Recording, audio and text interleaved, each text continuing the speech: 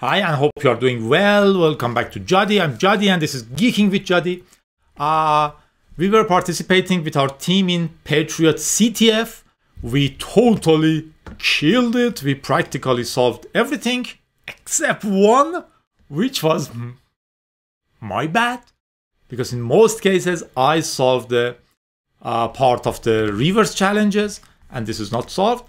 Although I didn't have my Linux machine with me. I was on my Mac machine, and Mac is not good for solving this one, especially M1 and M2 Macs, because you cannot run Linux challenges there unless you start a very whatever.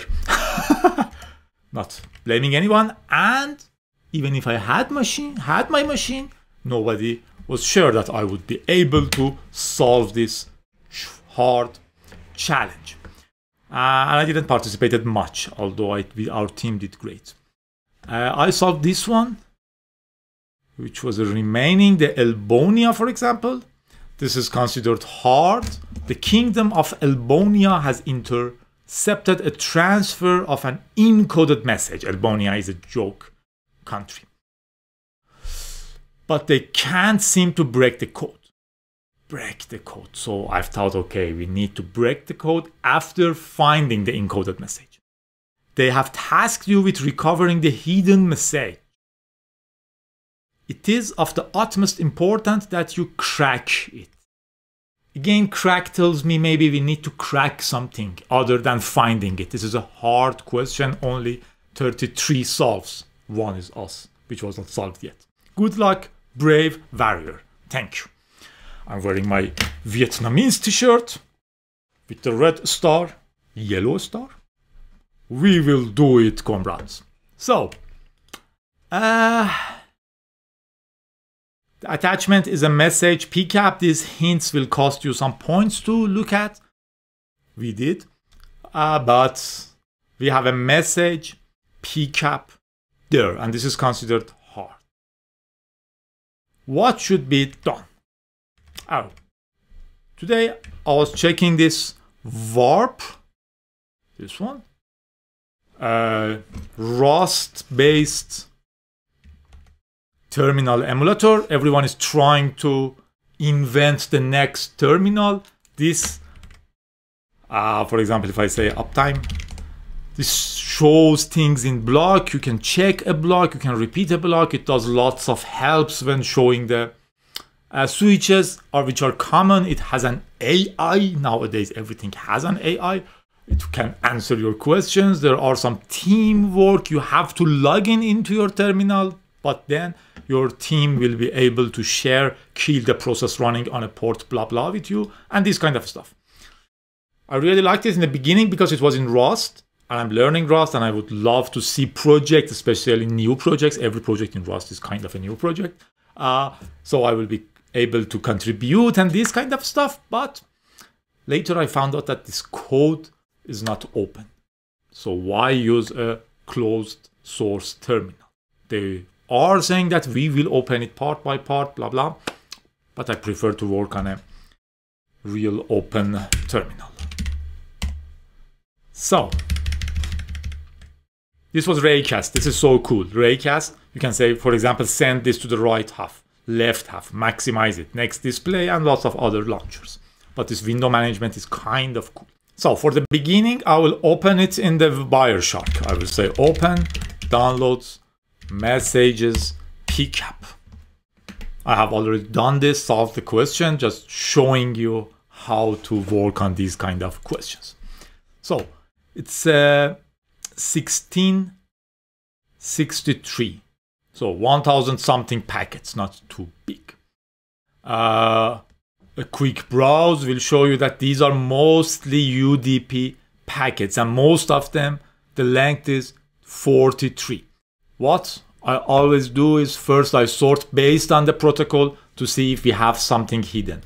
We'll do a quick check here. These are malformed packets. Most probably they're not important, and there are very few.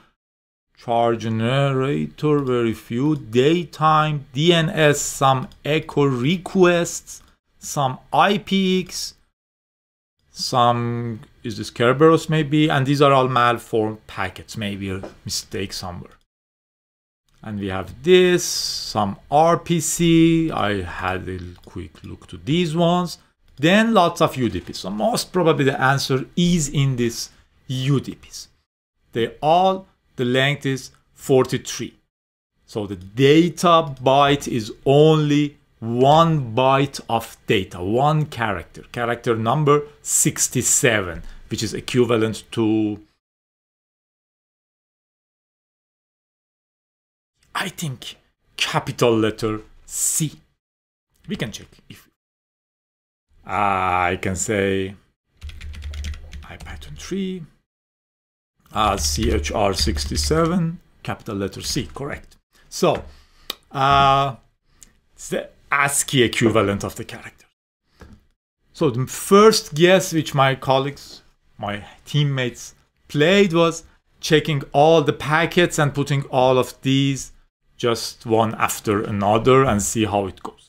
Another one was, it's always good to get some statistics. For example, run a program and record all the data and see, for example, I check this and we have from 1 up to 254. So we have the ASCII range in our data. First guess is, okay, the answer is here. Write a program, write all of these packets in a file and you will get a file. Maybe the answer is in that file. This didn't work. My teammates played a long time and didn't find anything there. I also did it for maybe 15 minutes or something because I knew that they have done this and this is too obvious for a hard question. Again, because of all those crack the data, decode the data, we were wondering that maybe if we put all of these characters in a file, then we have to kind of decode that file. This is why we wasted a lot of time, used a lot of time, not wasted, this is playing. Then I found out something more interesting.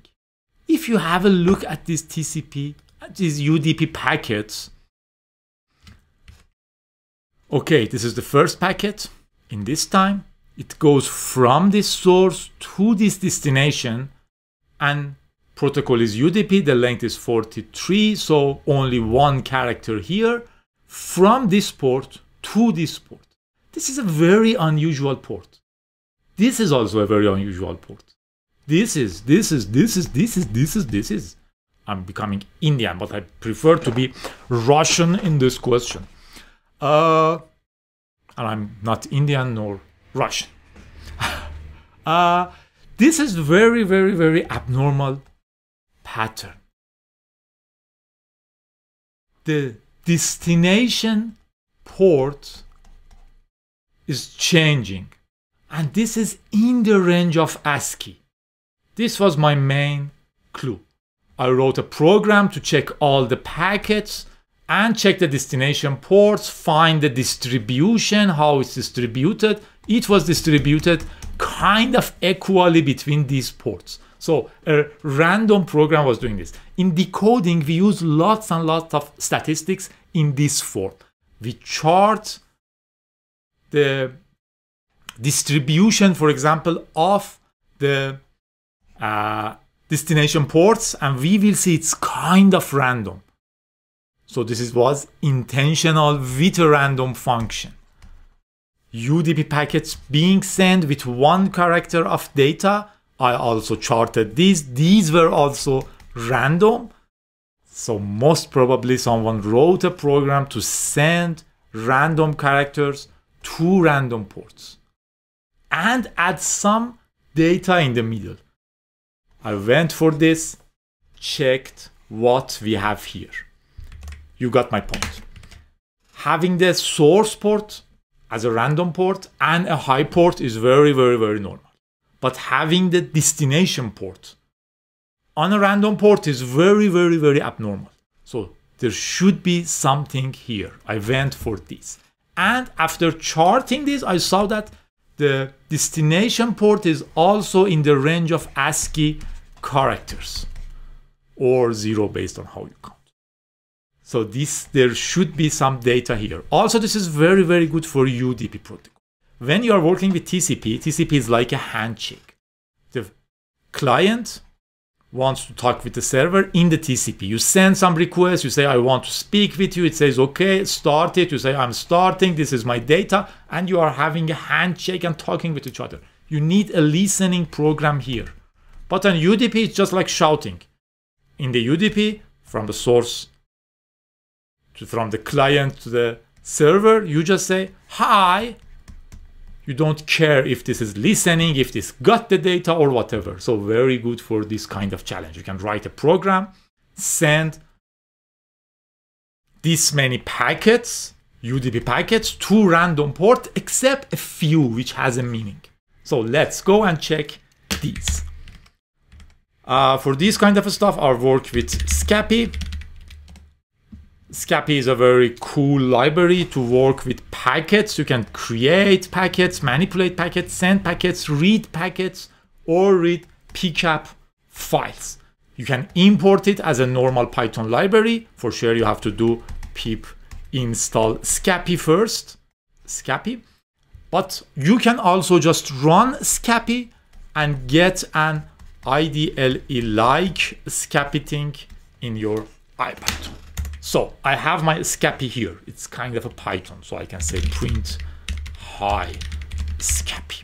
I can even do print hi Jody, and I can do please subscribe and tell your friends. But I don't want to talk too long and bore you. First, I need to read that file. So p, my packets, p's, equal rdpcap, downloads, messages, pcap. Now I have all my packets in PS variable. No TCP packet, 1663 UDP packet, no ICMP. So I can say for p in p's, for packet in packets, print p. This is printing it in the because I've used print, it's printing the binary data.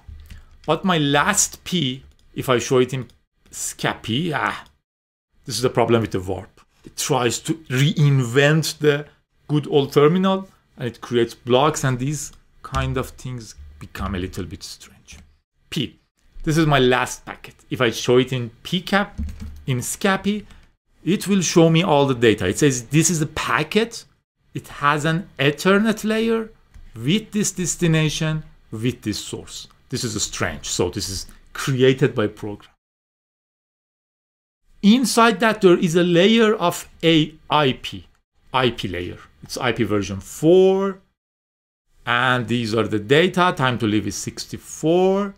And this is the checksum. This is the source. This is the destination. Another clue that a program created this, sending from this machine to the same machine and saving the data. Inside that IP, there is a UDP layer. And it says from this source port, which is a random higher port, so it's normal, from a destination port, which is compress net. That is the length. And inside that UDP, there is a raw data packet. In this case, there is an X there. So what I did, after doing different tests, trying to get statistics, make sure that these are becoming generated randomly. So most probably this is generated by a computer, destination ports and everything. I went to print these destination ports. For that, I would say for packet in packets, I can say print this packets UDP layer destination port. So I'm asking for this as a numeric value. These are the ones. As you can see, these are all in the ASCII range. Very interesting. So let's print them as the ASCII. You know, there is an ASCII table and each character has a number. For example, 65 is capital letter A. 97 is this A. And that's why in the computer, if you say A is larger than A, the result will be false, because this is evaluated as this and this is evaluated as this. This is the ASCII table. And on ASCII table, if I say ord of A, I will get back this. If I say CHR of 65, I will get A.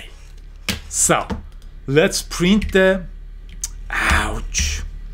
Let's print the ord value, sorry, CHR value of this port data. This was a nice and clever idea to hide the data in the destination port. Very unusual. This is what we call the red herring sometimes. Practically, you're searching about the load, what is the raw data, what data is being sent, but those are all nonsense. The data is in the destination port. We had this, but let's print them in a way more readable. I would say, okay, print this, but don't use a new line as your end line. Use nothing as your end of the line. So just print them alongside each other. So cool. I got this. Looks kind of like a file or coded thing. What I did on next step, I tried to save this in a file, for example, output, then use the file command. File command will show you the type of this file on Linux and Mac machines and Unix machines. So I try to see if something interesting here. This could have been an executable. You may run it. It would show you the flag, or needs reversing, or this might be a zip file or a RAR file or a picture file. Although from the magic data, I can guess that this is not a zip, this is not a JPEG, this is not a GIF, at least not an ordinary one. But I was going to working with this file, maybe something is there. And suddenly I found out that something is there. You see it? Yes, the answer is here. PCTF secret code in ports. And this was the answer. This was a little bit tasteless in my opinion.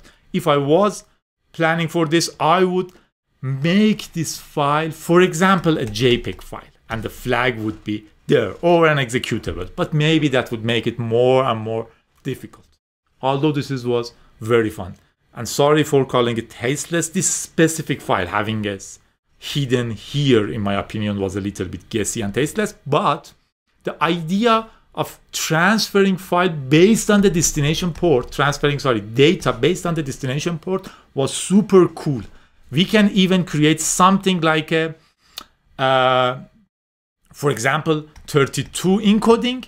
So this will encode any file to 32 characters and use them as the destination port, and create a program which can send a file based on where it is calling, which port it is calling. This would be very cool. Even people can create anti-censorship systems with this or whatever. This was very, very nice. So this was the solution. Hope you liked it, and hope you start playing more CTFs, digging into the data, playing with tools. This is kind of practicing yoga or karate or whatever. You're practicing all the time and seeing new ideas, new things, and learn new tools. Have fun. This was Jadi.